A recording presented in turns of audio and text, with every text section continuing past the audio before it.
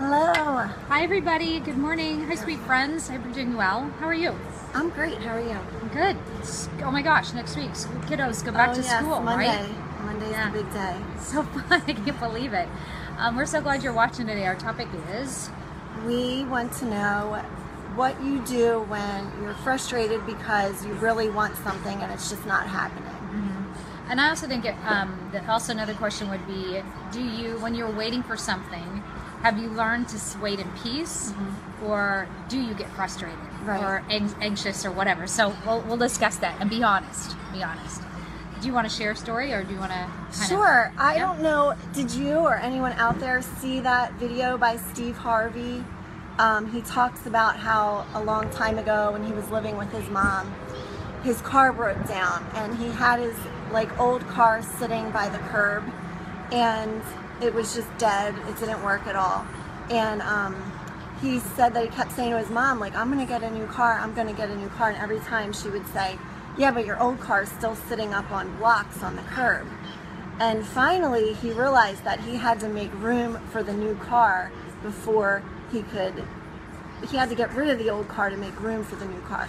And when he finally got rid of the old car, and he didn't have a new car yet, 3 days later, he got a new car. It finally happened. So Bam. It's kind of like you got to make room for what you want. Are you holding on to something old and broken, or are you making room for that new thing that you're ready for in your life? Yeah.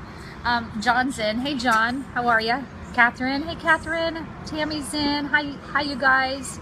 And hey EJ. Hi. We're so glad you're watching, you guys. Thank you so much. So I have to say that I would get very frustrated, totally impatient. Yeah, I expected I should have it just kids, and really actually, you know what, that's probably why I have it, because you always have to kind of make sure you get in there and get what you need, and trying to hang out for you hang on for dear life to try to get word in edgewise and that kind of stuff. But and this whole topic came up because I think it was what was his name? Oh yeah, I can't remember. All of a sudden I can't. Michael.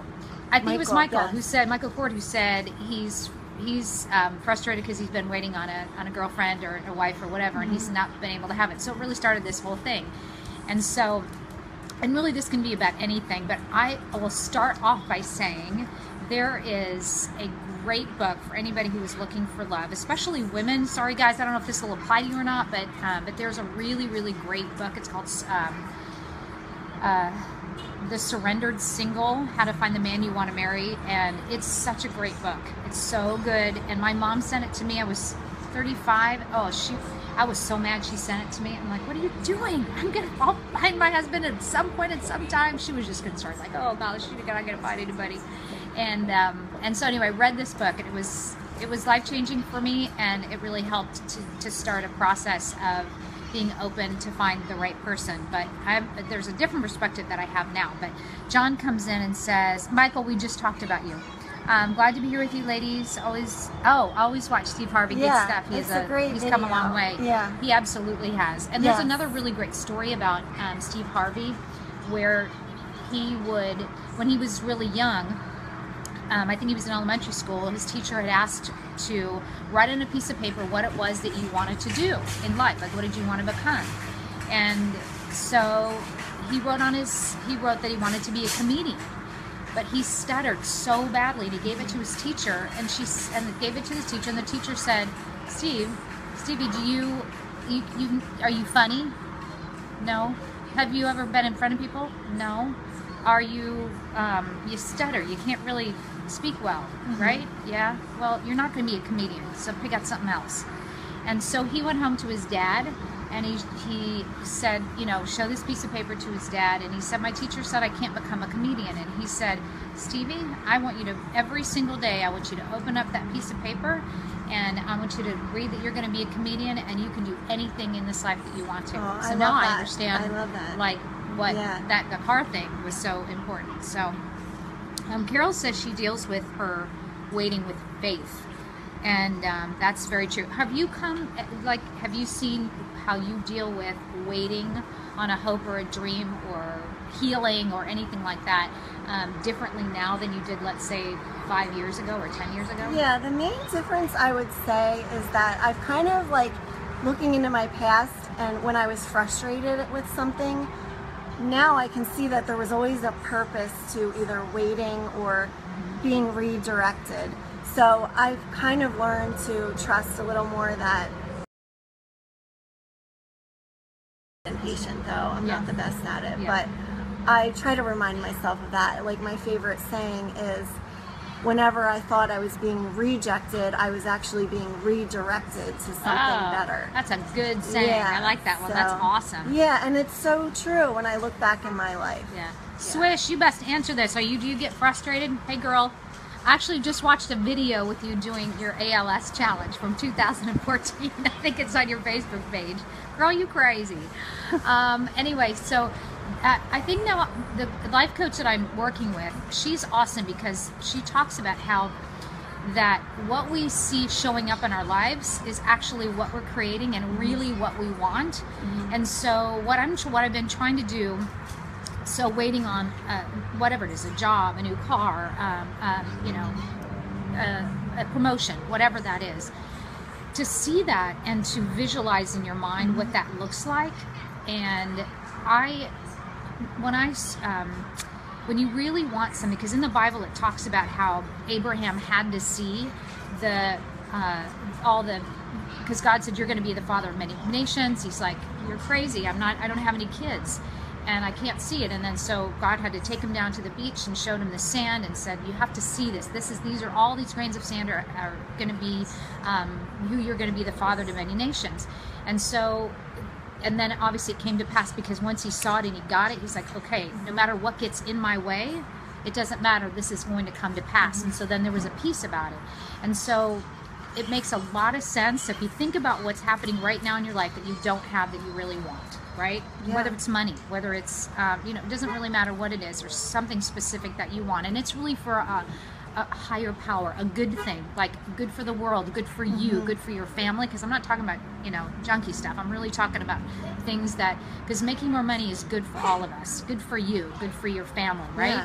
Getting a promotion is all of that. So when you see what it is that you want, see it. See yourself. If you want to lose weight, see yourself thinner. If you want that new job, see yourself in that job every day, and anything that comes against that, just count it as that's not it. That's not it. I'm seeing what I see, and you hold on to what's called your vision. And so I would encourage you to do the vision of what it is that you want. And every time you see something that comes up into you that is very frustrating, or that waiting, say, somehow I'm creating this. Why is this showing up?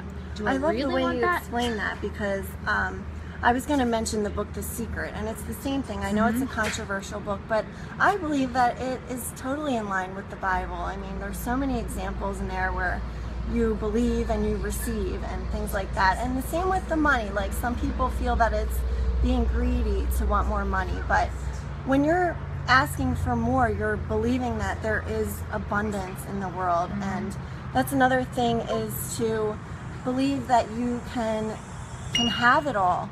Like, and that's not being greedy, because if you're being generous and if you're giving away as much as you're getting, I mean, that does benefit everybody. It absolutely does. So, hey Carm, so glad oh my gosh, I miss you, friend.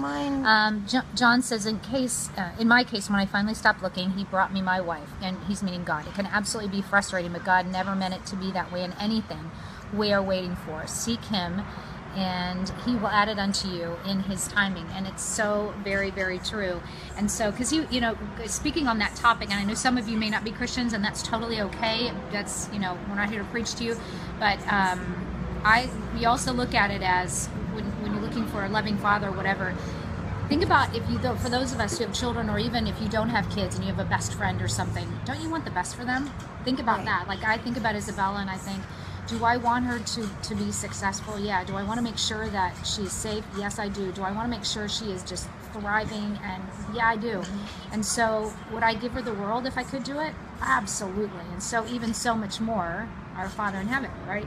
And so I think that's a really great point. Thanks so much, John. I appreciate that. One of the things from The Secret was that if you're looking for a spouse, then you should really like make room for that spouse in your life. Like leave half of your closet empty and sleep on one side of your bed, not in the middle of your bed. That's like believing that you're going. I did that. Do you know? I did that. And it worked? I absolutely did that, and that was I don't know. If it was, so cool. I think at one point because I went, you know what? I'm all over this queen size bed. I'm all over this queen size bed, and I did. I just I thought I would just remember that. That's I funny. moved over to the one side of the bed. It took about 5 or 6 years for Jim to come in, but he finally did. Actually, I don't think it was Michael Cord. It wasn't you that was looking for the wife. I think it was Michael Cipriano that was. Now that I think about it. I can't remember. Anyway, we are kind of at the end of our time together today, but I'm so glad you all were watching, and thank you so much, and continue to comment, because we love to hear how you are,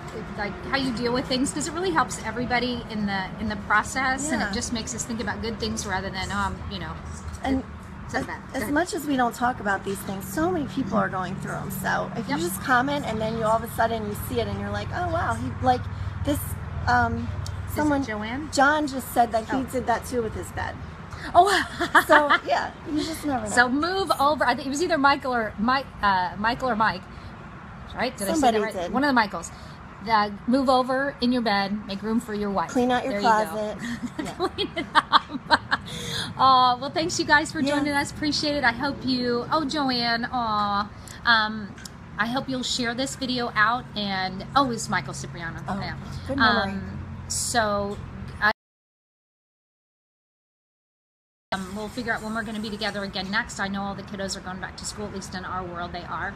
So have an awesome week, you guys. Bye. Bye.